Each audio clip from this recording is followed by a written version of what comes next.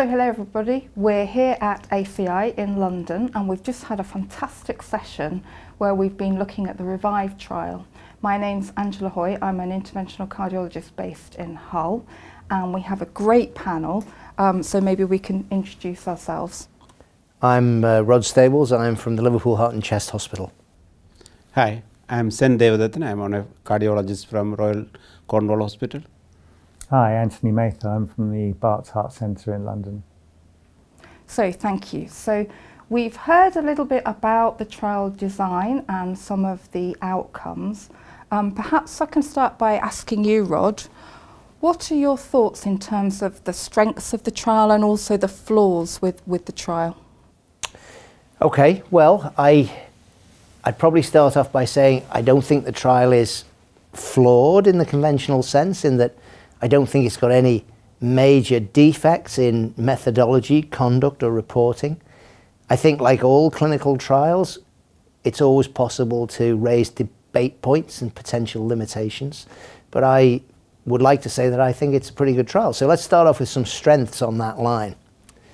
There's no doubt that this represents a really substantial research achievement, and I congratulate both the trial leadership team based with Divaka at St Thomas's, the coordinating unit based at the London School of Hygiene and Tropical Medicine led by Tim Clayton, and all the investigators on a fantastic effort.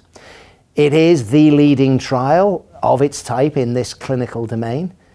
It's published in the New England Journal, which is testimony to its quality and rigour and relevance to the population.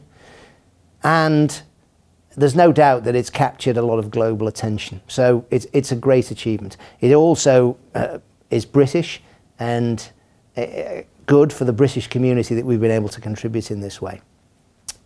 I think that when it comes to thinking about how it's been received and the way it's been interpreted, the trial unfortunately creates a neutral result. No apparent difference in any of the key outcomes. And that neutral trials are always perceived to be perhaps a little bit disappointing. They don't excite and rev the community up in the belief that practice is about to change and outcomes improve. In this particular case, as well as being neutral, for some people, particularly say interventional cardiologists with a vested interest in PCI, it's also disappointing. It's disappointing that the kind of thing they do in good faith to patients every day perhaps didn't show such tangible benefits. And it's disappointing because they probably have faith and belief that it has potential for good. So they've been very interested in why the trial didn't work and tried to identify reasons why perhaps it didn't bring the result they'd hoped for. In that respect, there's been a range of potential criticisms. One I think that is perhaps the strongest is that any trial can only report the results for the population of patients who are actually included. And this trial took many, many years to recruit, over about 6.5 years, in up to 40 centres at the end. And this implies that recruitment was slow and therefore must have been selective.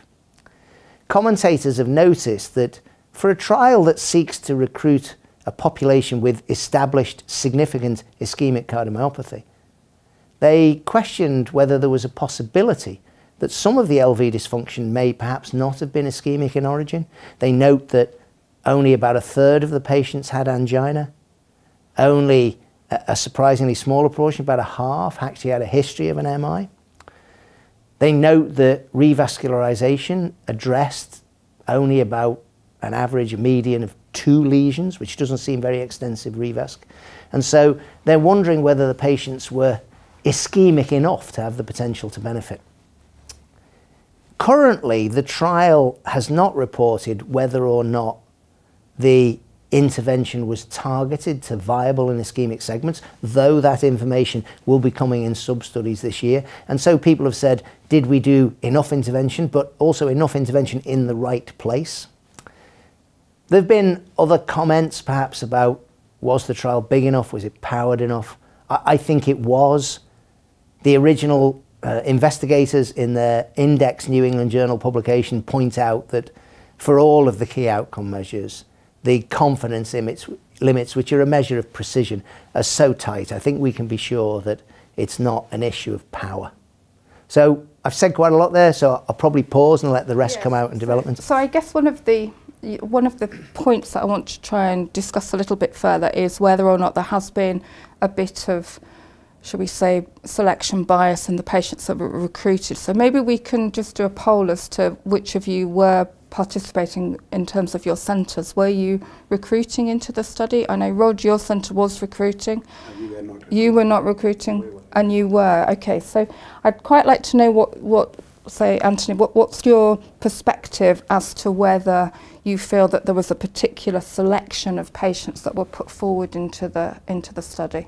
Yes and no. I mean, any clinical trial will have that as a potential criticism. I would like to say that I think REVIVED is probably as good as it gets. It's been very well thought through, planned, and yep, the results aren't exactly what the interventional community wants, hence a big discussion about where the flaws. But as Rod said, it's quite hard to sort of find them with the limitations that any clinical trial would run into. Our specific patient population all went through an MDT in which we did have a broad church of highly invasive colleagues to very conservative colleagues. So I would argue that we were actually quite representative with a balanced view to get into the study. There was a long discussion to make sure we were recruiting the right sort of patient. Yeah, okay.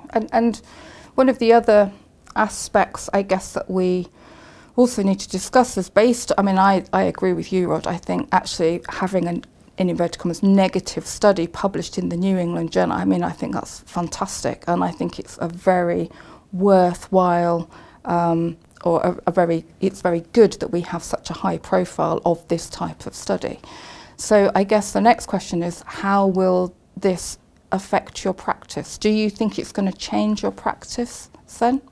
I think so. It has already changed the practice since September.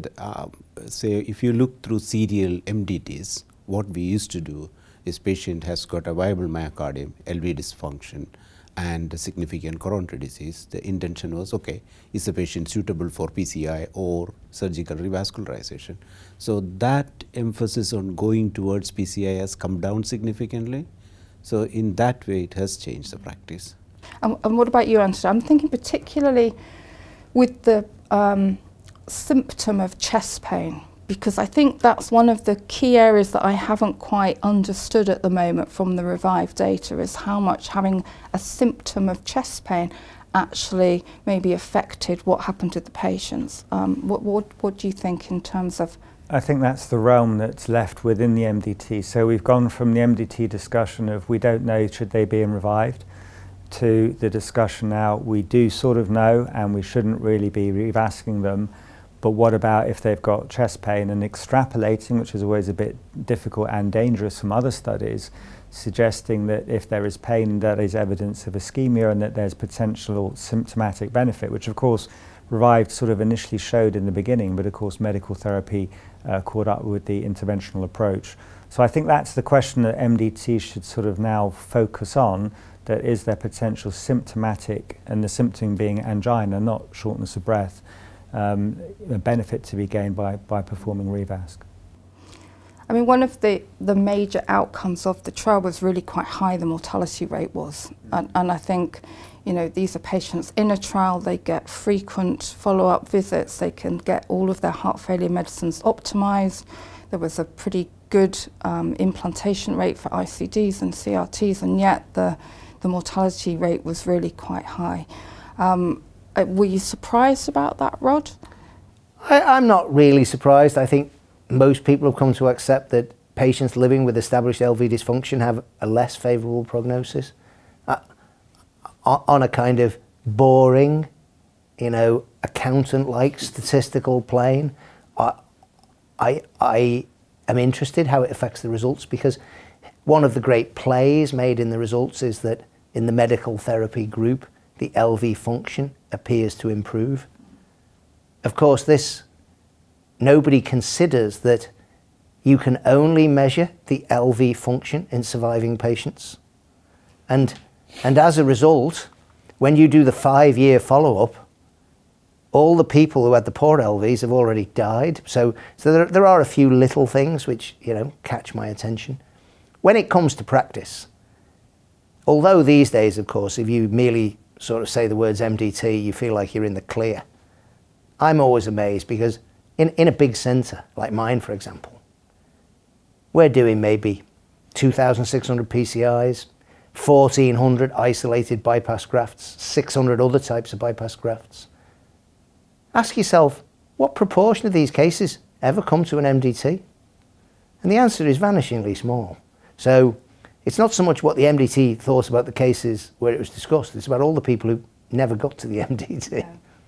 And I think your point about the fact that the change, because the change in LV function in the trial is relatively modest. I mean, it's really quite small, but as you say, there's a lot of patients that didn't survive, and so I guess you've alluded to some of the other sub-studies that are going to be presented. Do you want to just run through them? I'm hesitant in that I don't know the absolute detail, but I think we're going to be a lot better informed and we're going to be able to draw better inferences for our practice today and for future trials based on this. But we're going to look, for example, at the relationship between ischemia and viability as assessed by MRI and stress echo as a function of the outcome based on the strategy.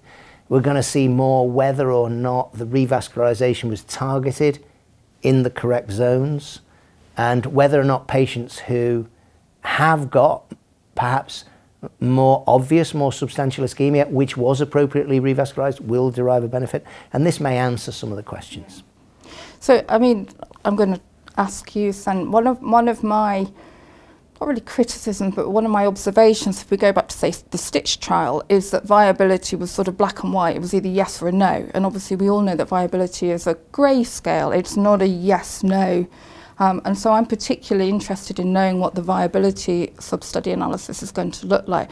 How do you currently assess patients for viability, and how does that impact on your decision making? Well, with the advent and availability of CMR, it has almost become a gold standard in most centers to go for viability by CMR. We have a very similar practice, but a very small proportion of our patients, especially if we are going for something else, they go for stress echo, but majority of people will have a CMR by the time they come into our MDT discussion. But something else which caught my attention is because the trial was recruited over a long period, 6.5 years, so some of the treatments which are currently guideline directed, say for example sacubitril/valsartan, was not available at the beginning of the trial. So I'm very interested to see when the sub-studies, whether they have found any difference at the beginning and the end with the events, especially mortality, because we are talking about mortality about 1/3 for the whole cohort. So that could be something important. I mean, one could argue, I think that's a very important point. Going back to the viability, one could argue that maybe we should just stop testing for viability. Is there any point in doing it at all? What do you think, Anthony? Absolutely.